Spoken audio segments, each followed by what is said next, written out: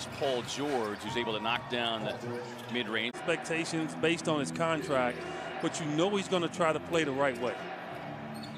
And a double-double.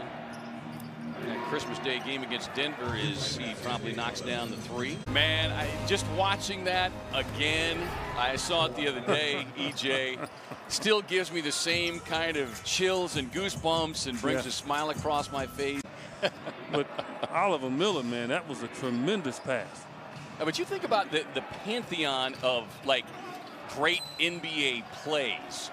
Some of the passes that Magic and Bird made was just ridiculous. They were always a step ahead of everyone else and made everything look easy.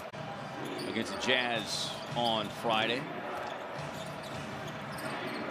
Leonard on the turnaround. That's just money. Cam has not scored, certainly impacting the Suns' offense thus far in this first half. And you notice Batum had a wide open three, didn't take it. Yeah, Paul able to get a hand on Leonard. He doesn't take a shot that's wide open, and that's what happens here as you start to work your way back in the game. Momentum can shift quickly.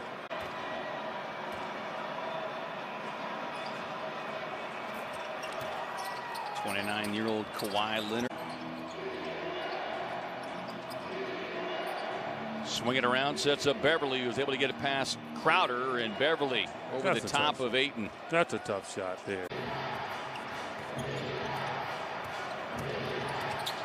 Booker not giving much ground, and a tough shot there from Leonard. Can revert back to that team that tends to tighten up a little bit when that happens. Leonard off the elbow, rattles it in. He's Paul back on the floor after a quick trip to the Suns locker room. Cam Johnson trying to turn the corner, but the claw gets a hand on it. And then Jay Crowder racing back. You're not making too many dribbles unless you aggressively trying to get past them.